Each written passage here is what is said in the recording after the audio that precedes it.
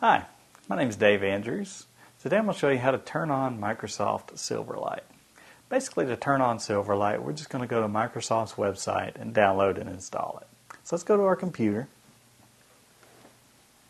We're going to click on the Start button.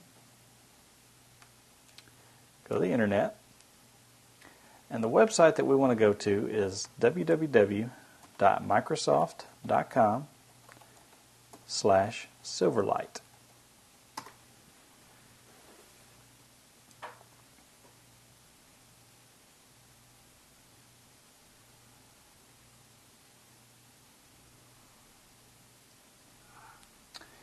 Now, to install Microsoft Silverlight, just click on the Install button.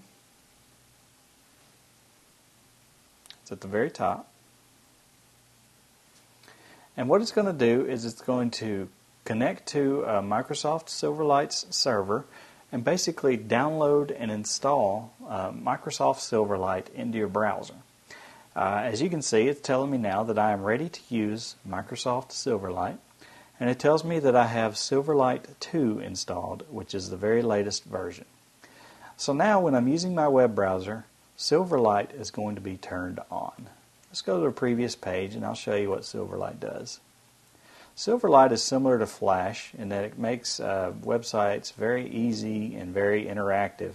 As you can see, I'm moving my mouse around and it's doing a lot of scrolling features and a lot of image work and things like that. So Silverlight is now enabled for my web browsing experience. My name is Dave Andrews, and I've just showed you how to turn on Microsoft Silverlight.